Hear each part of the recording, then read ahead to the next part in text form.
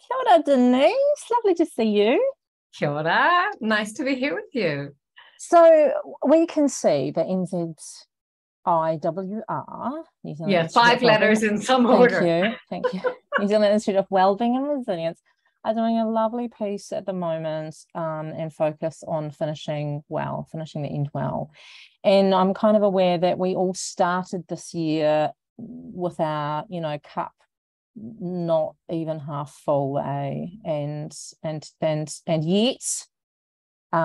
yet this is your focus. Tell me about it. Yeah, well, you see, also some of us are cup half full people, and then for those of us who are pessimists like me, I'm a recovering pessimist, and my glass isn't half full. My glass has smashed on the floor, there's water everywhere, and I've stood in some glass. So it's been that kind of year, and so it hasn't been a tough year. It's been a tough 3 years. And everyone's really deeply, deeply tired. Yeah. And so one of the things we realized back in 2020, I think, working with some principals through Leaders Connect that Leadership Lab runs, was quite how important it was to think about finishing well.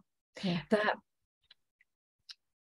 if we just kind of drag ourselves through to the holidays, and then at some point you're lying hopefully on a beach in early January thinking, oh, I never thanked anyone, and you're realizing who's been good and what's happened. And so it's actually really lovely to give yourself a little breathing space now to think about what does it mean to finish well. And for us, there's finishing well, as in a state of well-being, and then there's also doing some good finishing.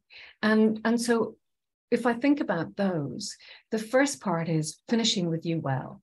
And so I really want to say to everyone watching, that means more self-care now.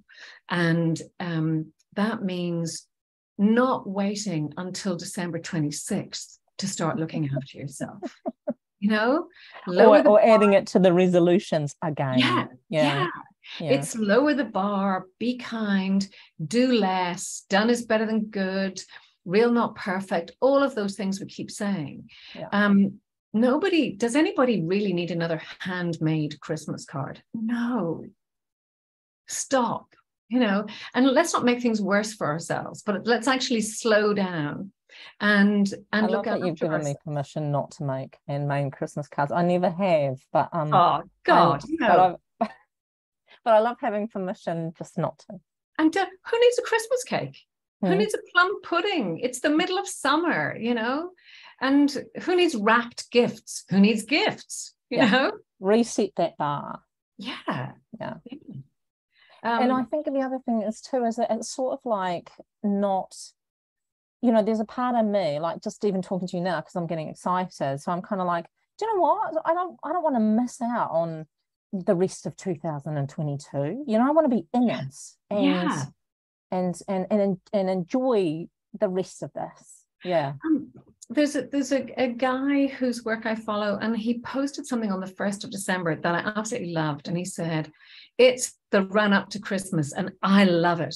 And I love this period. And every time somebody says, I hate Christmas and I'm too busy, he goes, I love it. I love this.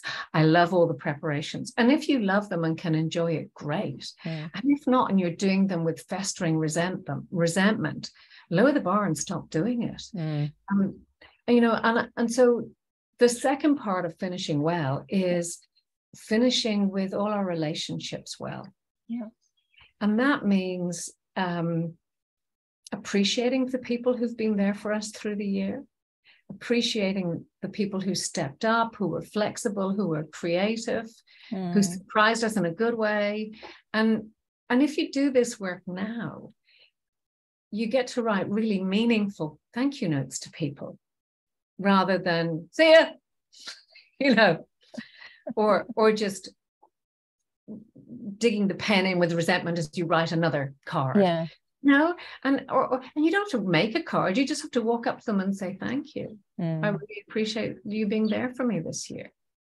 And And we know that gratitude is also good for us, but so is maintaining our relationships. Caroline Black, who's been working with us in Learning Boost, her main tip for people who want to maintain relationships between now and the end of term was stop hitting reply all on emails. Oh, not it. Everybody needs to see everything. Yeah. Yeah. Yeah. That's nice, actually. We did a little piece on Sparklers recently in the last e-newsletter on saying goodbye, the importance of saying goodbye. Yeah. And coming to that in a way that's a positive and meaningful, because often when we say the things that are meaningful or extend our gratitude because it's totally real and there for us, it brings with it emotions, and that's completely what we steer away from. Yeah. And it's also like, why would you not want to at this time of year to experience feeling grateful, to experience feeling a sense of gratitude to the people who have helped you. Yeah. And to have gotten, because it makes you realize I'm not on my own doing this. I'm not playing a solo game here. There are people who care about me, looking after me. That's a good feeling. Yeah, that's right. And it's good for our well-being, as well. Yeah. We're not waiting for well-being when we're saying, grateful goodbyes and it's being full of appreciation and these are positive emotions you want to be sitting in, not festering resentment. And some of us, the goodwill of the season comes naturally, and others of it, we have to actually sit down and work it up, and protect ourselves from some of the craziness, decide where we're going to focus our energy, and then notice what's good. Yeah. And if you are sitting in a stew of resentment and tiredness, it's really helpful to be able to pull back and access some of your nice feelings and remember that you are a good, kind person. You're just a little bit tired and grumpy at the moment. Yeah.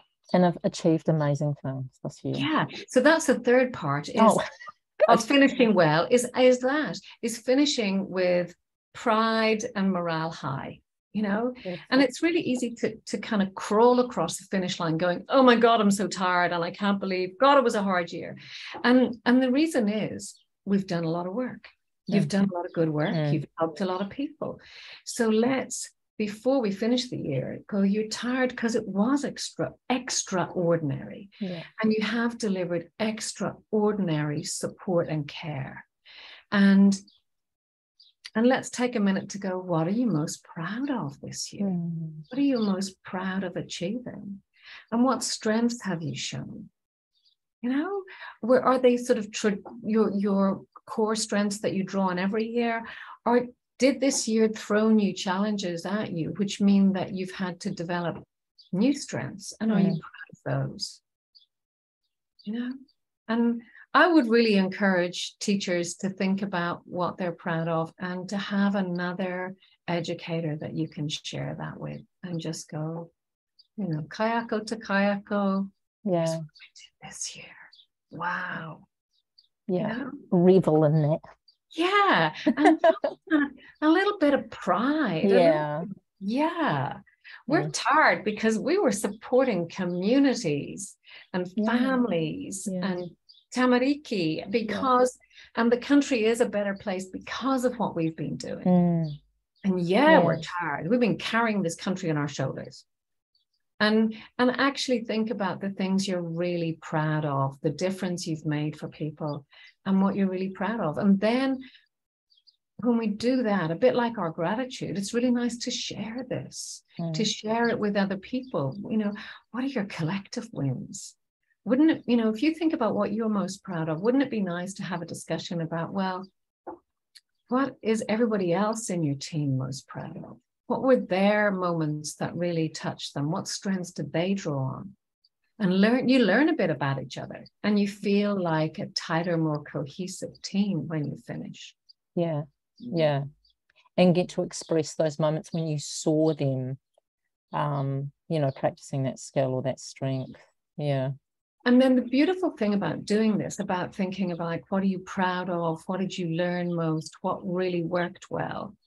It starts to, we have ideas, and we end up getting to a place of, wow, that really was good. And you know, I think we can build on that, and what I want to do differently next year. And so by thinking about what worked well and what we're proud of, our thoughts really naturally then turn towards, what do I want to do next? And so at the end of our little finishing well personal review, we leave space for people to think about, what's one thing you really want to make happen next year? You know, what's something, how do you want to use some of these ideas and some of this learning? And some of it might be not doing that again, but there might be some, definitely want to make this happen.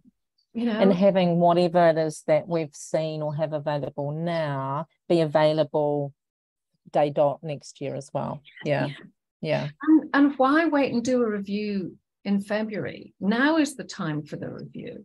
I agree. Because big part of the review is celebrating the wins together, having the collective, those insights together. And then the other thing we've been talking about is, and if some people aren't really in a position to be ready to think about next year, we need to think about what more support can we put around people so they can finish this year well.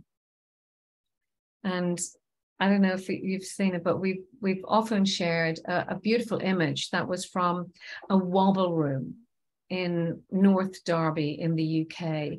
So this was in the worst days of COVID there. This hospital had a wobble room. And if you had come to the end of being able to be a strong health practitioner, looking after desperately ill and scared people, you could go into this room and have your wobble. And they had this beautiful sign on it that had these things like, remember, you're not alone.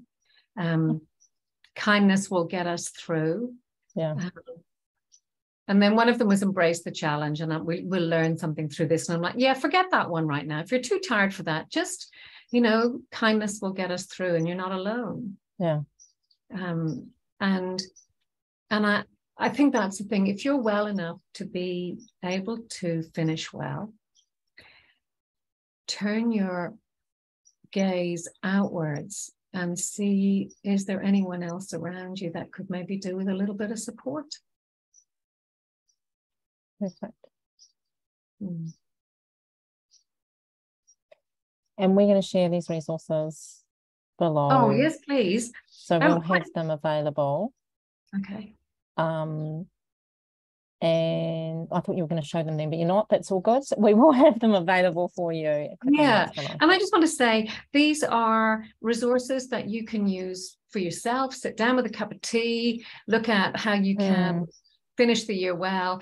And then there's one for our wheel that's relevant for any team.